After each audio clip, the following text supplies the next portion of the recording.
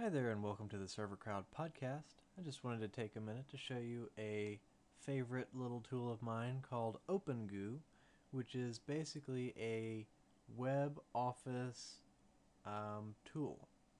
So it's kind of like SharePoint but open source, and Google Docs kind of added in. So anyway, I have a version of it running here in my virtualized cluster, and I'm just going to go ahead and log in.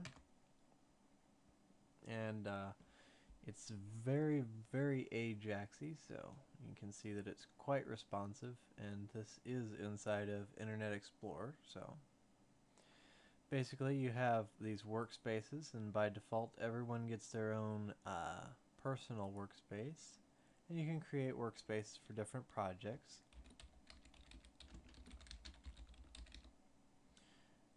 Probably spelled that wrong.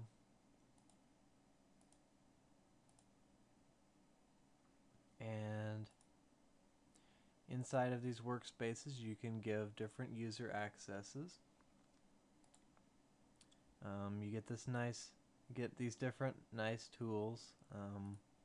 There's a notes tool that allows you to just kind of keep some free text notes. A calendar tool that allows you to share calendar items among team members. And of course, you can see all calendar items from the All Workspaces tab, which is really handy, and that works with any of these. The documents incorporate an HTML editor in order to allow you to edit the documents straight from the web page. You can also download them to your local machine, and it keeps all the revisions. So it makes it really good. You can go back and see what changes people have made. There's also a presentation tool that allows you to create some kind of basic presentations inside of the documents. The tasks feature is great for basic project management. It allows you to create tasks and share them amongst your group. There's a web links feature, a time tracking feature. So all great for any of your projects that you might be doing inside of your organization.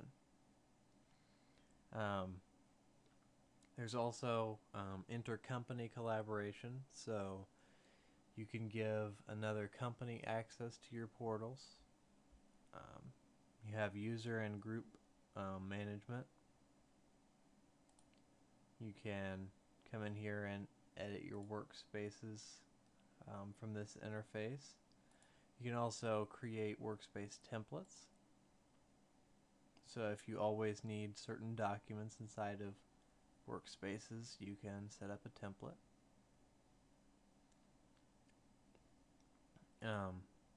Very importantly, there is the backup process that you can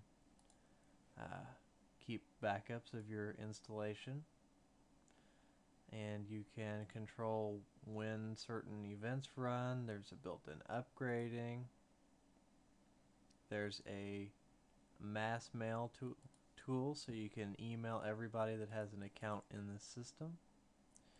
And of course there's a few other modules that I didn't show, the contacts and email modules. So yes, you could actually use this as a group email tool or individual email tools, and for shared contacts. If there's interest, I can actually show installing this on a Ubuntu server, just to let me know. And that concludes this episode of the Server Crowd podcast.